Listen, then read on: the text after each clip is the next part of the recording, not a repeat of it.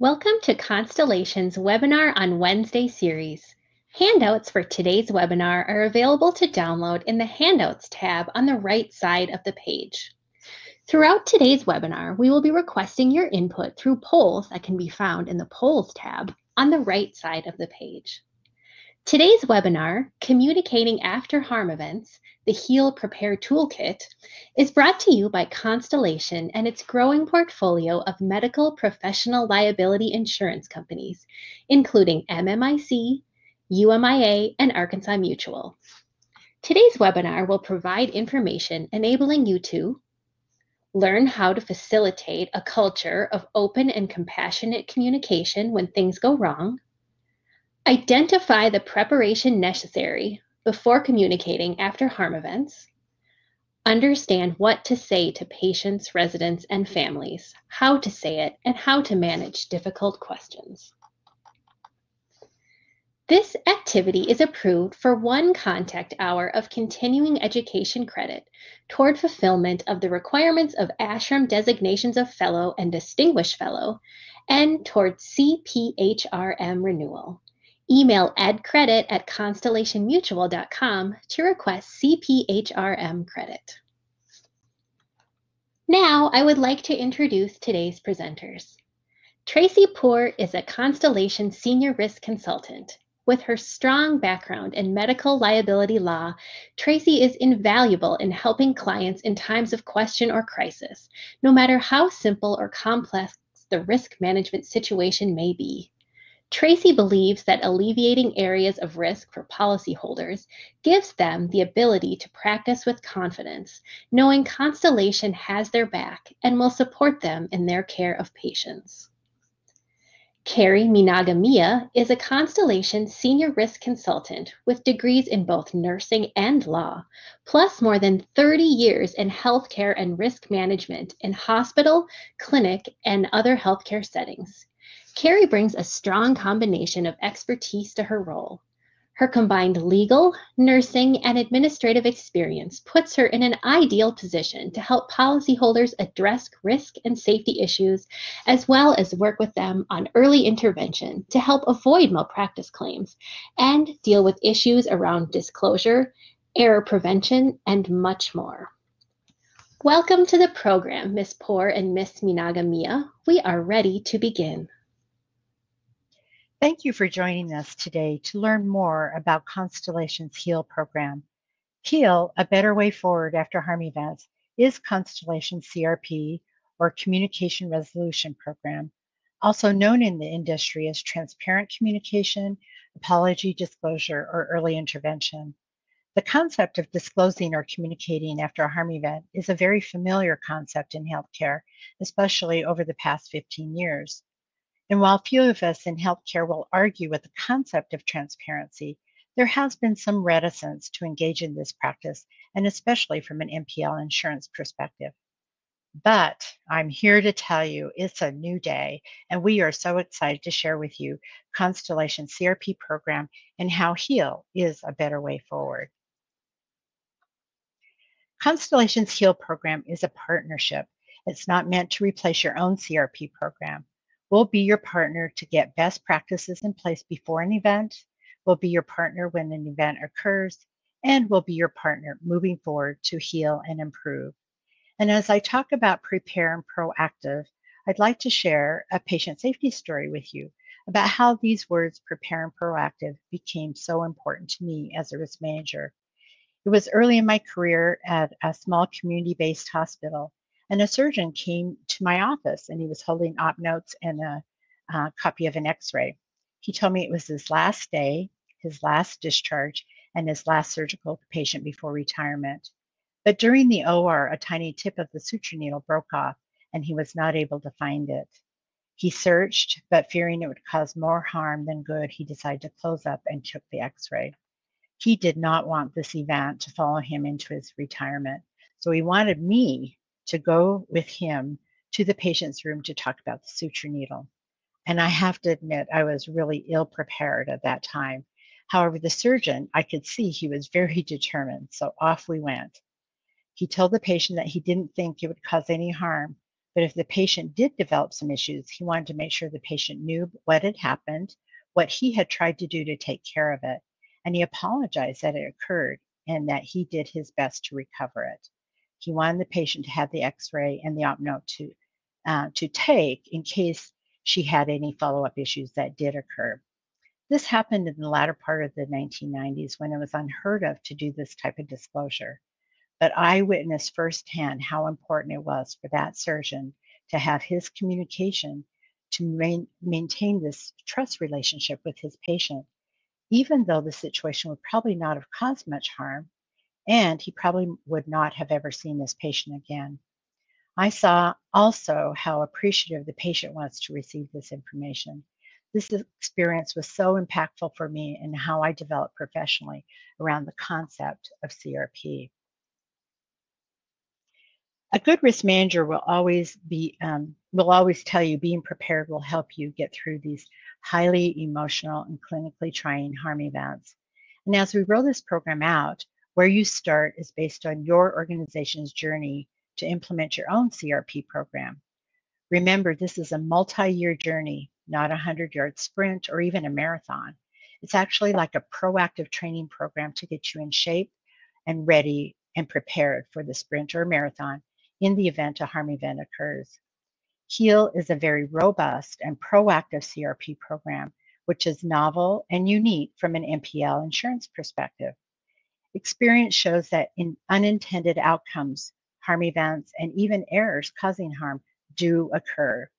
How the provider and other healthcare team members prepare for that very first crucial meeting after the harm event is discovered is number one, an opportunity to be prepared and make a good impression. Or if you're a little bit less prepared, you could stumble, resulting in missteps, further complicating an already difficult situation. So we submit that careful planning, training, and preparing can help eliminate missteps and improve the opportunity to make a good impression. So here is our Heal Prepare Toolkit. And where do you begin with our toolkit? Our toolkit is designed as a self-guided program. Deciding where to start is often the very first hurdle. So taking the HEAL assessment will give you invaluable information to begin your partnership journey with Constellation. Like all of our other assessments that are online, the HEAL assessment will get you instant scoring, recommendations, and action plan. When you can take it on your own, or you can get a group code and send it out to your team.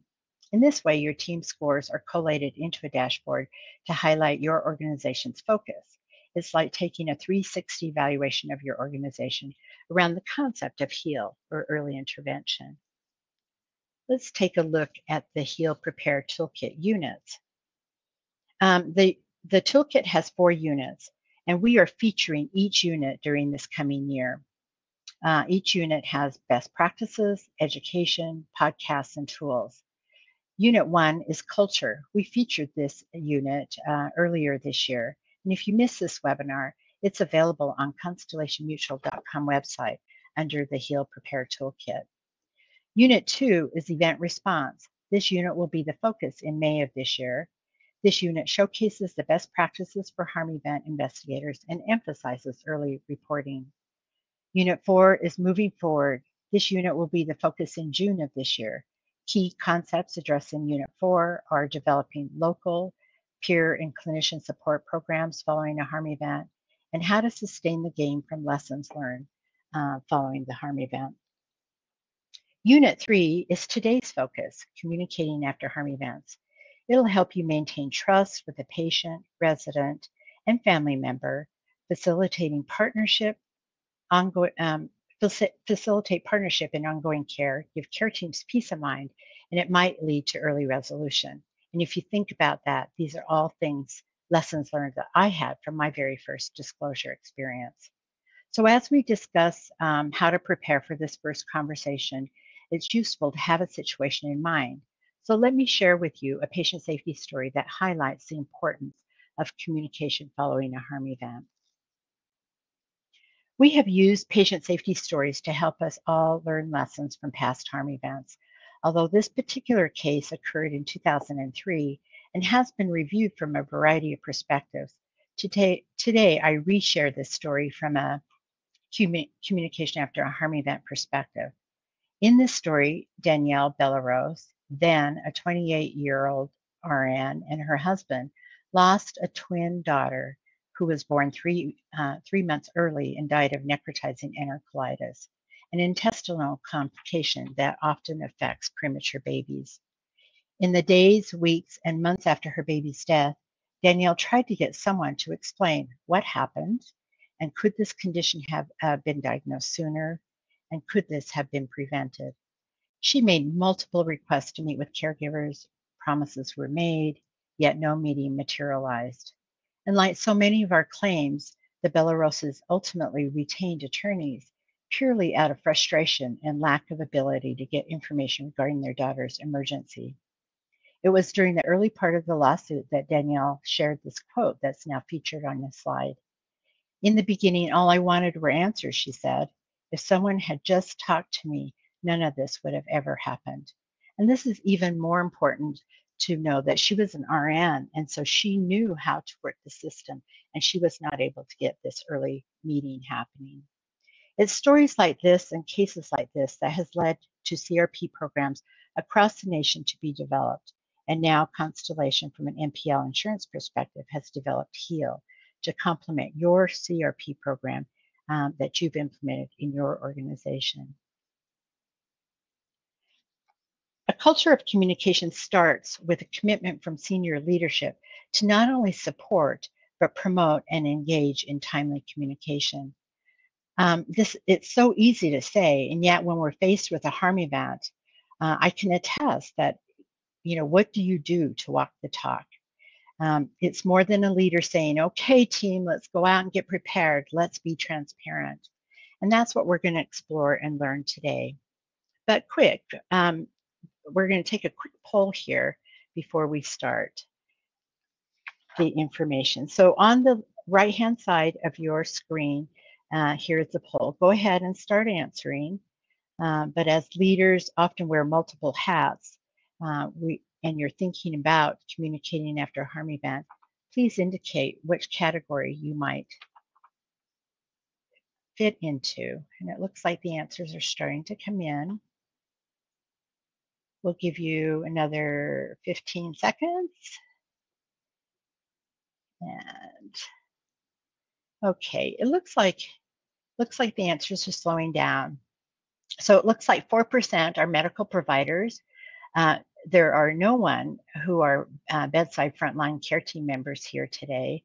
13% are from the C-suite, 61% are from clinic, department, or risk manager level, and 21% says that there are several. You wear several of the roles above, and a few more have come in. So a majority of us are fit into the clinic, department, or risk manager role. So this is a roadmap of how our webinar is going to go today. We're going to first talk about how you have to prepare, or how you can prepare to facilitate a culture of open, compassionate, and timely communication.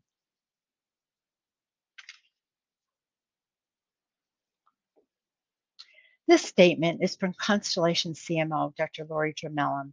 Dr. Dramelin pulls from her years of experience as an ED physician and is a founding impetus to launch HEAL at Constellation. Her statement really says it all, doesn't it? In the past, involved clinicians were not trained, first of all, but they were also told not to talk to patients or families about adverse outcomes.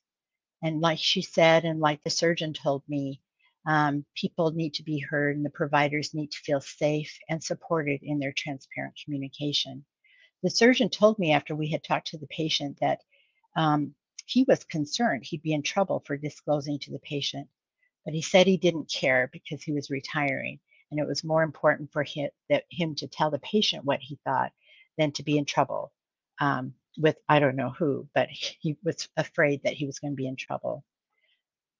It was an interesting insight that he shared with me, and it was his heartfelt desire to have closure of all pending things before he retired.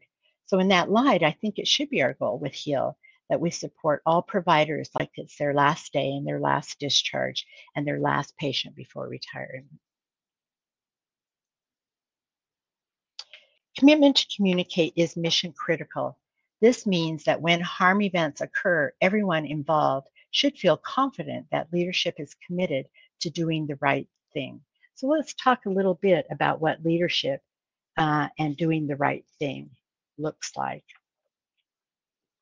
Leadership's role is to support and encourage partnership with Constellation. We've said that HEAL is not designed to take place of any CRP program that you have in place already, but it's meant to complement your own program. A partnership will ensure alignment, especially as you move towards early resolution. Our best practices encourage reporting within 72 hours of discovery. This will give the HEAL team a better opportunity to partner with your local communication team after a harm event. And how does a leader demonstrate commitment to CRP? Well, it really starts with including language that prioritizes communication or transparency in your organization's mission, vision, values, and purpose statements.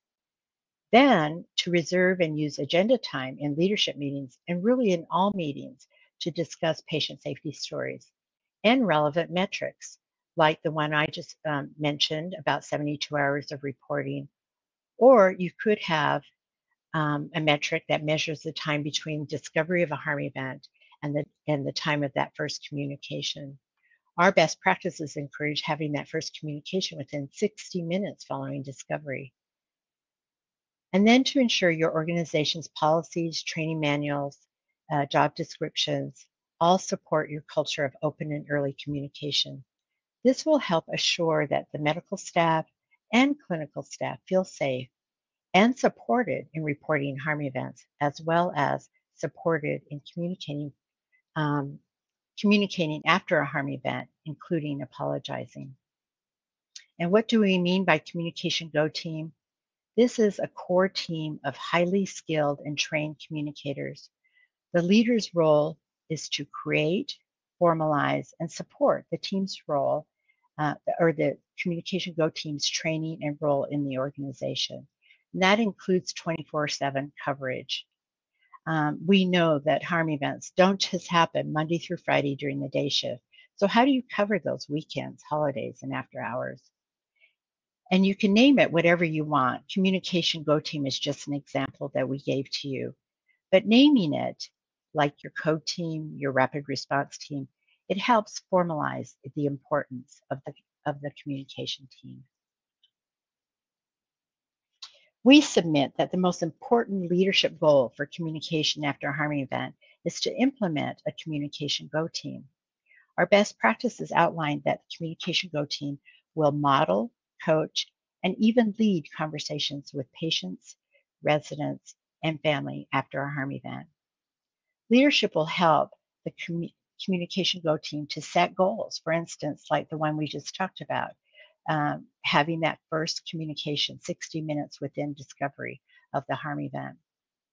And leadership will provide for training and support of the Communication Go team.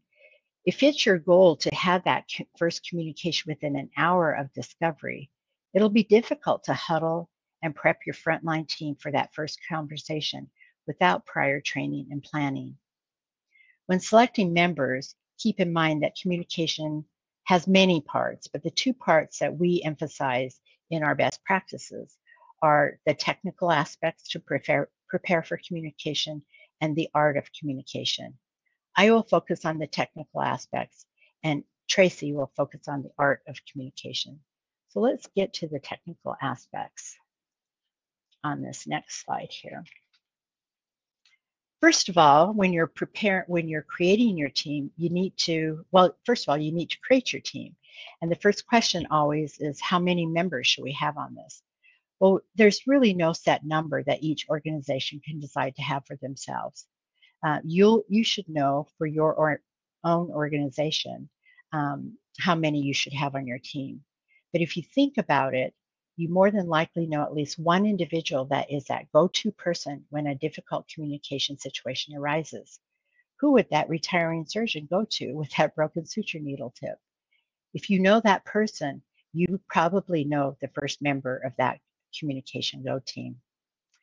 And I mentioned before that we should have that team available 24/7.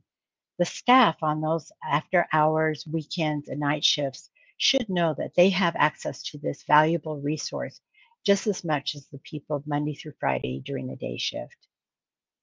How do you train the trainer?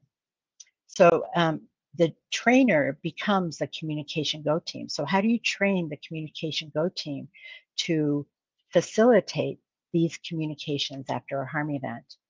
We've seen role play, simulation, and desktop drills being very useful and helpful in practicing before the actual harm event occurs. Simulation is facilitated by use of various scenarios. So you can use the newborn ICU scenario I just gave, or the lost suture needle tip, or any scenario that you have in your own organization. As you sit down to simulate or practice that huddle before the first communication, you'll realize that a checklist or a tool of some sort to help you gather efficient, effective, and consistent information prior to the communication event.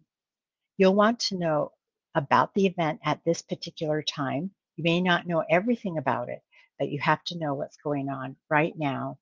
You have to know what's yet to be discovered and what clinical interventions are being done to help the patient who is harmed right now. Check on the team's emotions during this first meeting. Prepare the team that the family may ask for various care team members to be taken off that family member's care. And if the family member doesn't ask, you may want to ask that yourself. You need to assign people to be the spokesperson for that conversation, a note taker, a documenter for the medical record, and you need to assign someone to identify a family member to be the point person for future follow-up meetings. Prepare your team that there may be questions that come up that you don't have answers to. And it's okay to say, I don't have an answer for that at this point in time. We heard on our podcast that this first meeting is like the first act of a multi-act play. And so you won't have all the answers at this first meeting. And the goal is to go from this huddle straight to the conversation with the parent in the newborn ICU situation, or patient, resident, or other family members. So that, in a nutshell, is a lot of the technical issues that you need to prepare for before you have that very first conversation. We have some tools that I've been speaking to and from. The first one's a quick reference guide. You can see that I just covered the prepare section of that. Tracy will cover the communicate and take action. I also want to direct you to the HEAL sample scorecard, which has some of the timeliness metrics that we talked about. And it can be located on the Next Steps tab of the Toolkit on our website. So now it's time for another polling question. So the polling question is popped up on your right-hand side of the screen. So have you ever participated in a patient, resident, or family communication event about a harm event? And it looks like the answers are coming in. And it looks like the answers are slowed up a little bit. It looks like about 62% of us have already participated in a communication situation after a harm event, and about 38% of us have not. Well, it doesn't matter if it's your first communication or your 150th. I know that each time I prepared a clinical team for a communication meeting following a harm event, it was a very emotional and trying time, not only for me, but definitely for the team.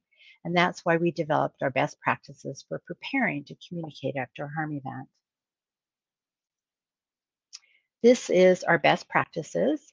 It's located on in our HEAL Prepare Toolkit on our website under Unit 3, and it includes key steps in implementing a Communication Go team.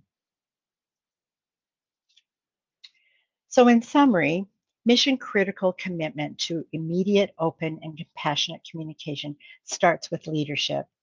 Leadership should help clinicians and healthcare team members feel safe and supported to engage in timely and transparent communication after harm events, including offering an apology.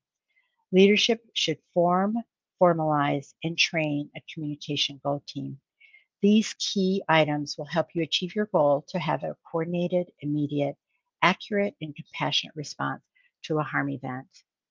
And now it's an honor to hand off to my colleague, Tracy Poor, Senior Risk Consultant, to take you through communication and ACT.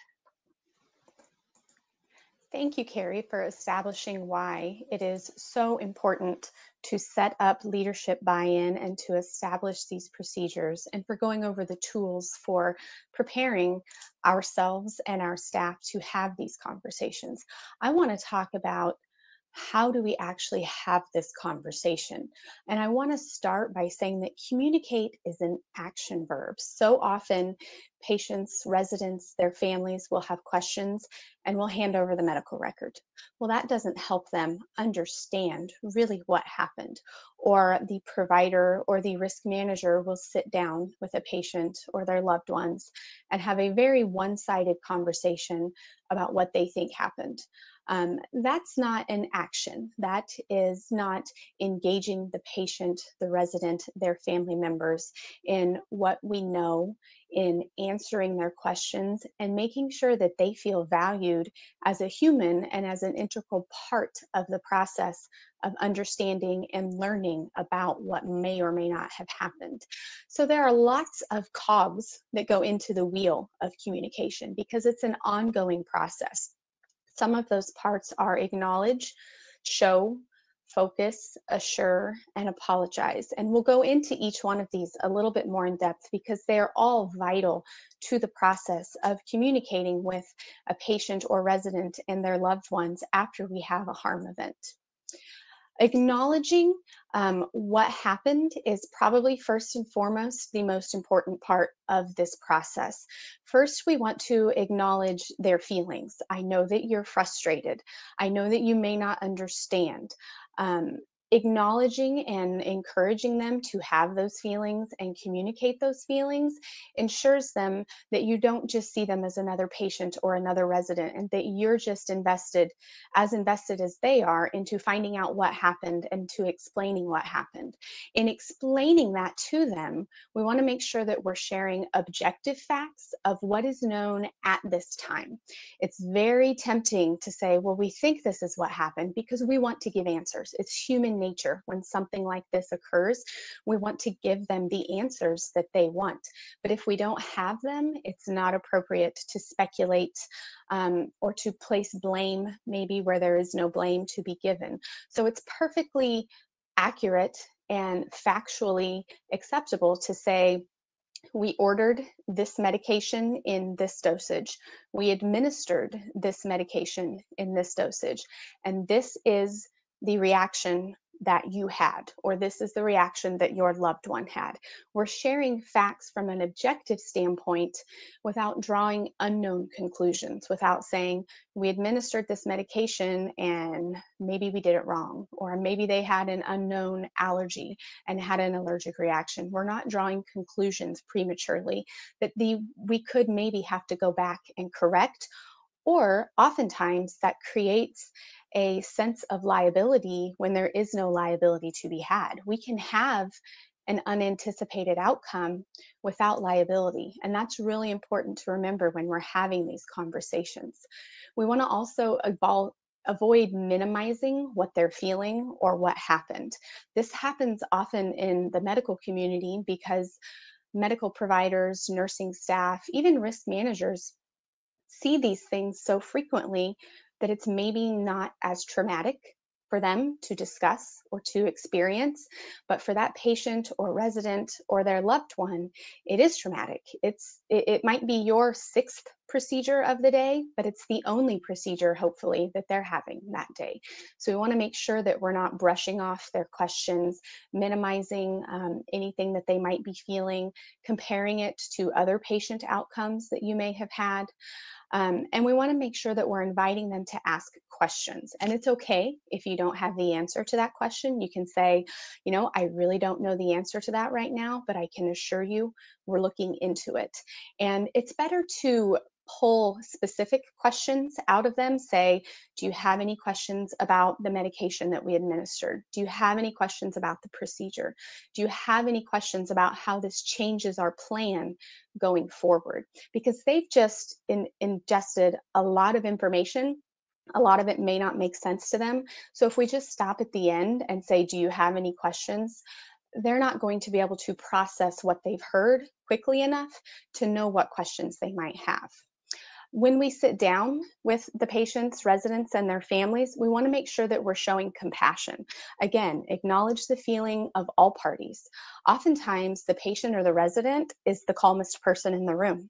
Maybe their loved one, their spouse, their child, their parent, they're feeling different emotions than the actual patient or resident is. So we want to make sure that we're acknowledging everyone's feelings. We can say, you seem to have a pretty good understanding of where we're going, but I'm sensing that you have some anxiety about this. Is there anything specific I can help you with, or that I can answer to you to help ease that anxiety? And we want to make sure that we're showing them our full attention. Nothing is more frustrating than sitting down to have a really important conversation with someone and having it feel like they're not invested in it, like it's not worth their time, like they've got 20 other things on their mind.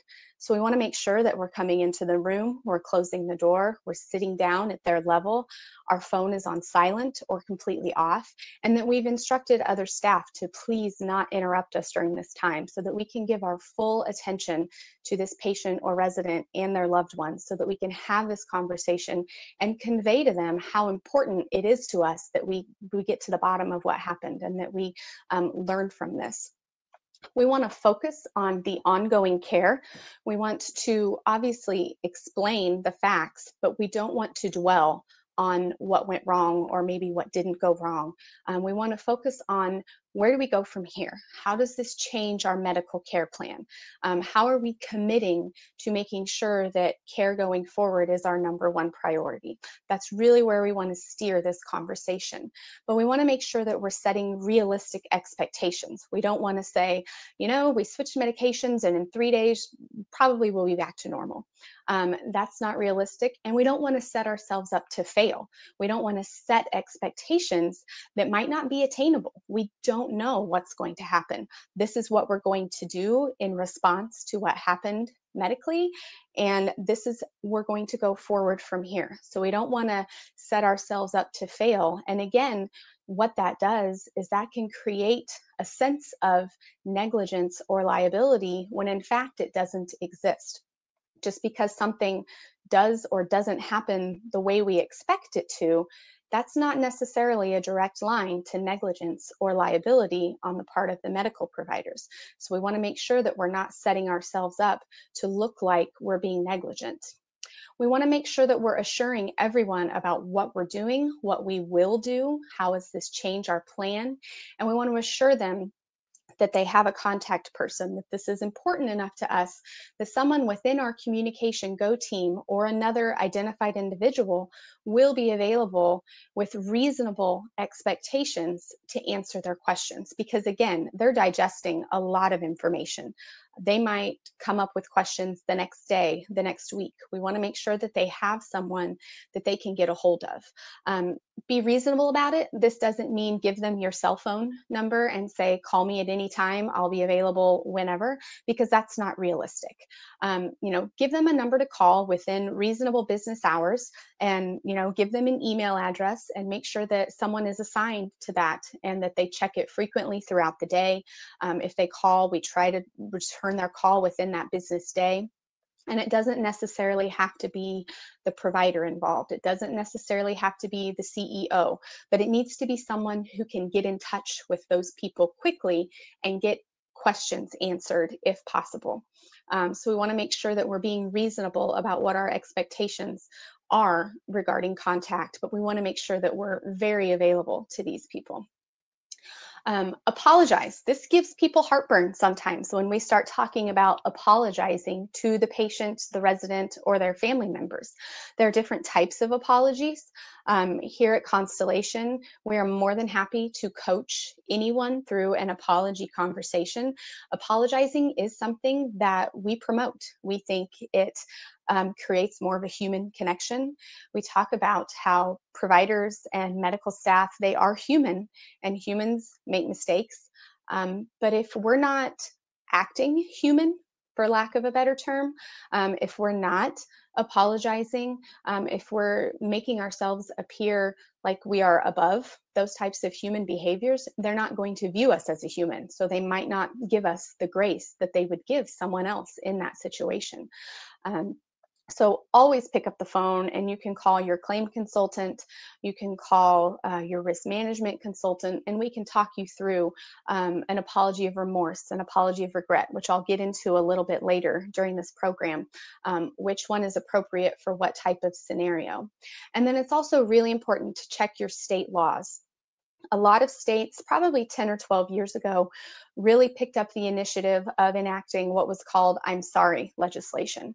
And what that was it was legislation that protected providers in having these types of conversations. And it essentially said, if you apologize to a patient or their family during one of these conversations, that is not admissible in court as an admission of guilt or an admission of liability. Not all states have those. And even if you're in a state that does not have that type of legislation, that doesn't necessarily mean you shouldn't still apologize. And like I said, we'll get into apology a little bit later, a little bit more in depth. And then there are demands that families can make.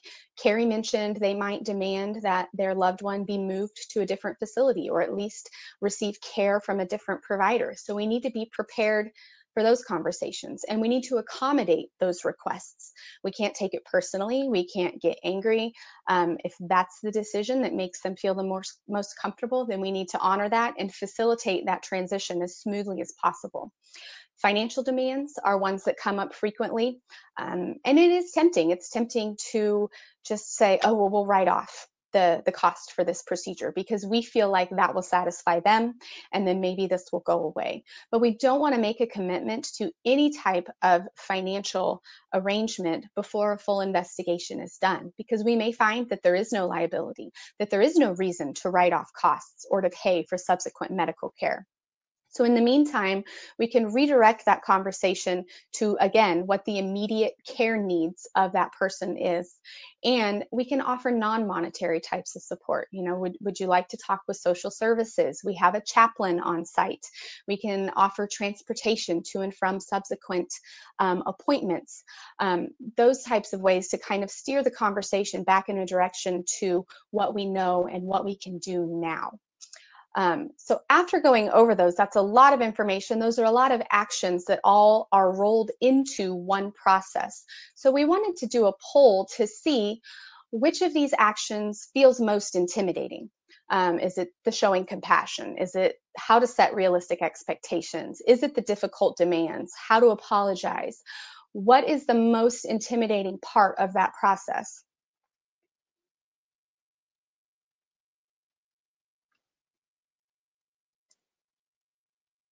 We're getting some answers. Over half have responded handling difficult demands.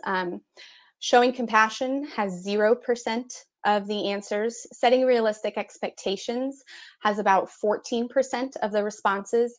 Apologizing appropriately trips up about 27%. Handling difficult demands accounts for 55% of the answers. And then focusing on the ongoing care accounted for 4% of the answers. So apologizing appropriately, again, it accounted for about 26% of the answers on the poll. So we wanted to look a little bit more into that because this is where we get a lot of questions. And I had mentioned the two different types of apologies. There's an apology of regret and an apology of remorse. And an apology of regret is something that can always be offered. You don't have to wait until the investigation is completed. You don't have to wait till you have all the answers. And it's really part of acknowledging the feelings of everyone involved in this situation. It's, I'm sorry for what you're going through. We feel badly that this happened to you. I'm sorry you don't understand. It's apologizing for how they feel, essentially, as opposed to apologizing for a specific act, which is an apology of remorse. And that is offered generally only after an investigation has been completed and liability has been assigned. And that's when it's okay to say, I'm sorry I made a mistake. Again, because we're human and these things happen.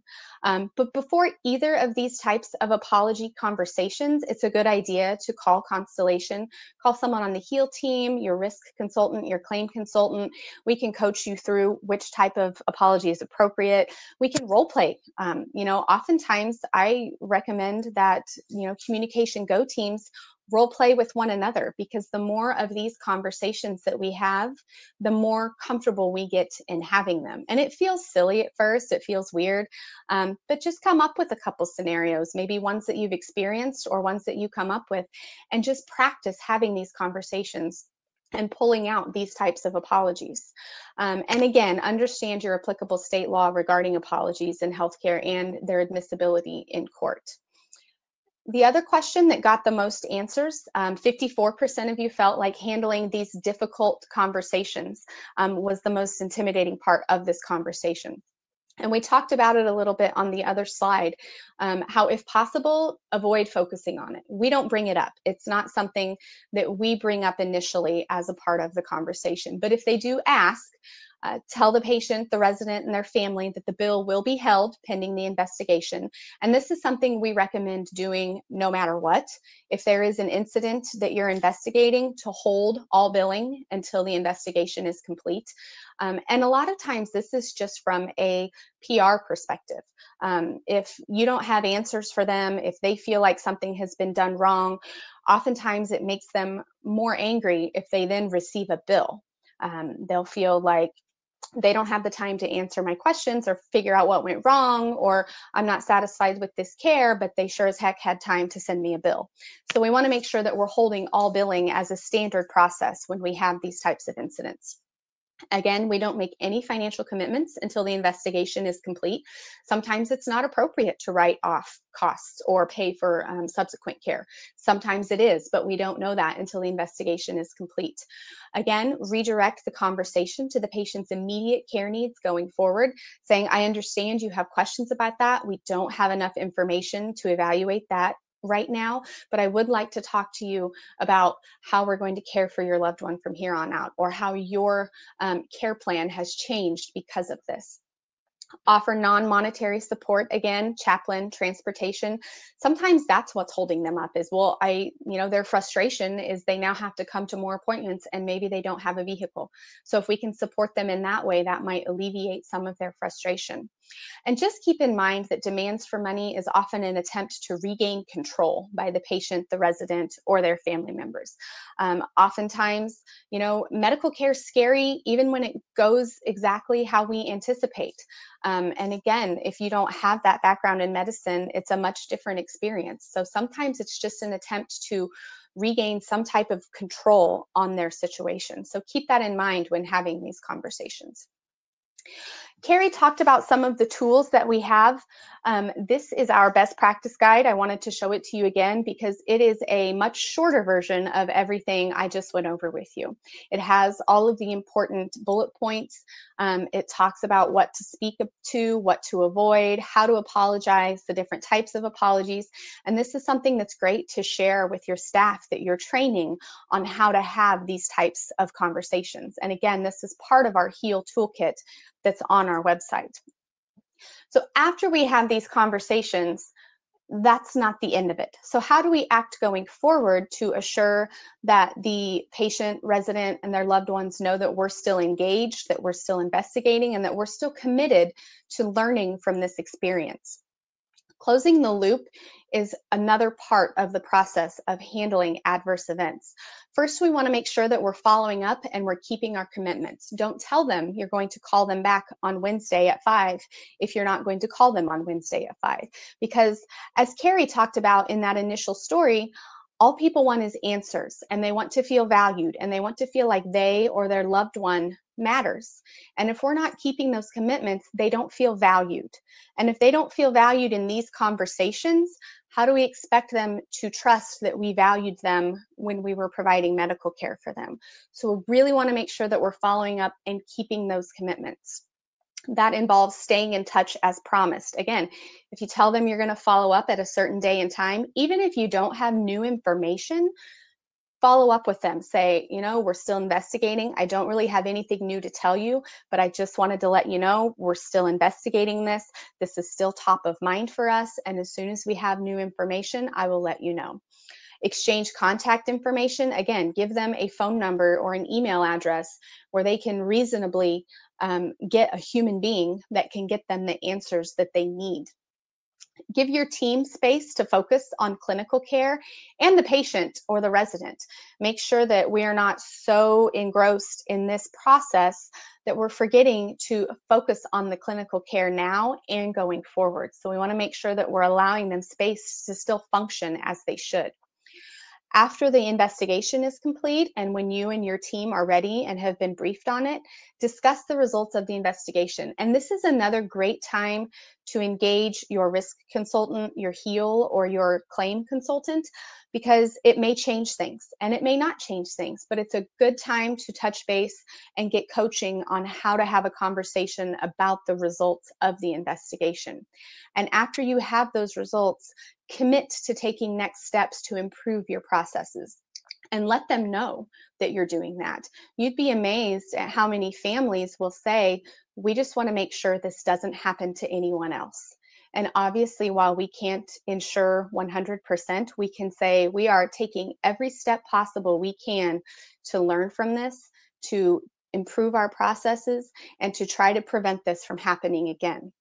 If you look at the agents of change over time, oftentimes it's people who have experienced something traumatic who want to enact change to make sure that it doesn't happen. Mothers Against Drunk Driving, other legislative groups that have had traumatic experiences, and it helps them heal to know that they are trying to prevent other families from experiencing what they have experienced. So that really goes a long way into helping families heal and to move forward from these processes. One part of closing the loop is documenting and summarizing what this conversation was. Obviously, the medical care is going to be in there, but we want to make sure we're documenting the actual conversation that we're having.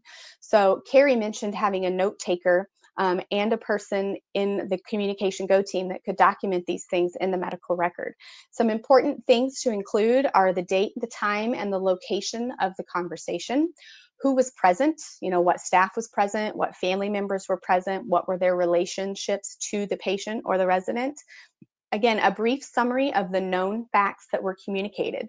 Even if you're documenting this a few days later and you know more information, you need to summarize what was communicated at that time. And again, the medical record is not the place to draw conclusions or to speculate. It needs to be known facts that were communicated at that time. What care and follow-up recommendations were given, what questions were asked, and what answers were given to those questions. In addition to documenting in the patient record, you also have a separate and confidential risk management file where you document the investigation. Now, this is really important to keep separate from the medical record. You don't document in the medical record, you don't cross-document between the two, you don't reference one in the other, because your risk management file is generally protected. It has protections from discovery. And the patient and resident record obviously is available to the patient or resident at any point in time. So we want to make sure that details about the investigation, conclusions, information like that is in the investigation file and not the patient file. And we don't want to reference it and, in the patient file say, oh, reference the documentation of the risk management file for more information. That's not appropriate. They're two separate beings and they need to remain separate beings. We did develop a sample documentation tool for our customers to use. This isn't meant to be used as a template, but it's more of just an example of what needs to be in there and how to word things, because we're not really trained on objective communication. We're trained to talk about what we know, what we think we know, and that's how we document. You know, you document a general medical encounter, you talk about what you think the diagnosis is and what you think we should do going forward. That's not objective communication. That's not what we want to document these types of conversations. So we give a really good example just of what to include, how to word things, but to still get all of the medical facts in there, because we need to have that in there. So this is a great resource to share with your staff when they learn about documenting these types of conversations. So as we document and as we learn and we improve, how do we make sure that this is a continual process, that we learn from these and that we make valuable changes? After each conversation during a harm event, we want to debrief with our communication go team. Obviously, these things are rarely one conversation. We have the initial conversation, some time goes by, we might have another conversation a week later, 2 days later, and then we have the conversation after the investigation is complete.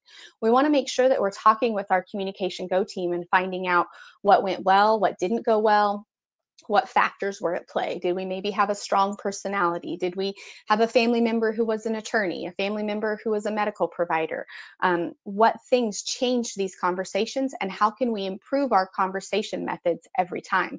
And this is another reason why it's so good to role play with your staff prior to something like this happening, so that you can learn how to handle the different personalities and the different variables that will be in each one of these conversations, because no two are the same. Consider establishing a patient, resident, and family advisory council just to talk about their experience on the other side. I know our organization, we have a user experience survey where we talk to our customers about what their experience is, because we know what we think is a good idea, but in practicality, it might not be what we intended it. So getting that important feedback from patients and residents and their families can really help us improve our processes along the way. And then Carrie talked also about reserving agenda time in leadership meetings. We want buy-in from leadership, and we need to demonstrate buy-in from leadership. So we should have agenda time in leadership meetings to go over these types of metrics and to make sure that we're prioritizing these types of conversations and these processes. Some ways to monitor and sustain your progress and teamwork in regard to this is using metrics, using culture surveys.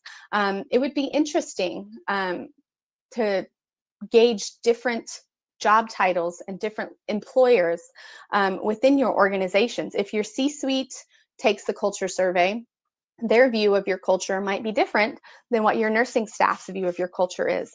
Your providers' views of the culture within your facility might be different than the nurses' aides culture. The providers might feel like, yeah, we're really approachable. We have a great culture of openness and honest communication. Those that work with the providers might not feel the same way. Another great resource is your patient and resident satisfaction surveys, team member engagement scores, and then using safety metrics related to communication. Carrie showed that scorecard that can talk about, you can track your improvement in time from when an incident occurs to when you communicate with the family.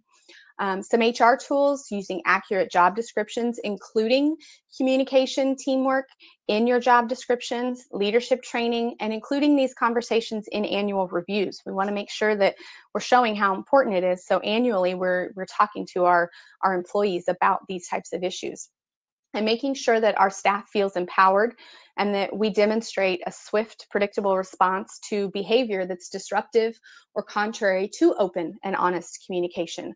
If we have an employee that really makes this process difficult, we need to make sure that our staff knows that they can come to us and that we can take action to make sure that that is handled in an appropriate and timely manner. So what are the next steps that your facility can take to kind of get yourselves ready to do this? Carrie talked about our Heal Prepare Toolkit. This shows you where you can find it. It's on our website, constellationmutual.com. After you log in, it's right under the Risk Resources tab under Heal Prepare Toolkit. And what it has the assessment that Carrie was talking about. It has all 4 units. So after you take the assessment and you develop your action plan, you can focus on each one of these 4 units. And what's really great about the assessment is your culture might be great. You might get great responses from everyone that takes it in regard to your culture, but your communicating after harm events might be your lowest area. So you can focus on your lowest area first and use the tools and resources that we've developed to help you fortify that area within your facility. And we do recommend within your facilities having multiple people take the assessment, because as we found, like I talked about earlier, the C-suite might view it one way, and then the risk management quality individuals might see it another way. The providers and other staff might see it completely differently. So you can see where your gaps are. So you can see, well, this is what we intend, but this is what is really happening. So it's a really great way to get a baseline picture of where your facility is at in handling adverse events and how prepared you are to handle an adverse event within your facility. This is just another shot of the quick reference guide. I know we gave you a lot of information today, but these quick reference guides for each of the 4 pillars of our HEAL toolkit is a quick way to just at a glance, maybe before you have to walk into one of these conversations, make sure that you're checking everything off and like, oh yeah, I forgot, I need to focus on ongoing care. We need to investigate and follow up as promised. It's a much shorter version, but it still has all of the valuable information that we want to make sure we're conveying and preparing you guys to communicate after harm events. So I will hand it back over to Holly to finish this up.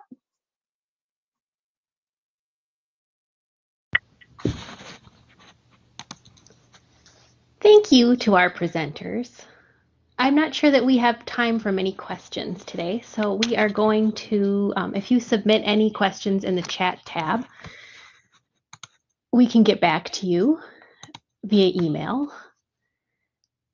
A recording of this webinar and handout materials will be available on our websites on behalf of Constellation and its growing portfolio of medical professional liability insurance companies, including MMIC, UMIA, and Arkansas Mutual. We'd like to thank you for taking the time to join us today.